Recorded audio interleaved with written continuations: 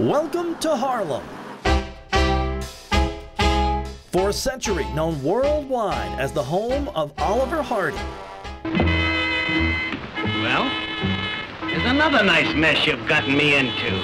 We have people come in from all over the world regularly. We still get a lot of folks from all over the United States. They either drive through, see the sign on I-20, or they know about us and they come in. These days, there is a new feature attraction in town. This time it's Garnett. Right, Garnett's got room. Here he goes. It's a foot race now. He's gone. And guess who's going to win it? Cameron Garnett. 53 yards. Touchdown.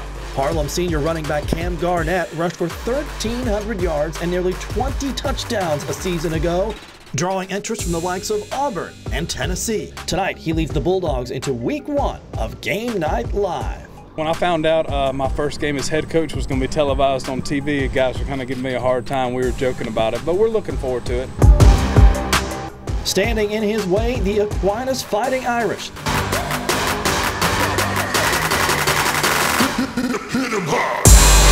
Looking for a 10th straight trip to the postseason.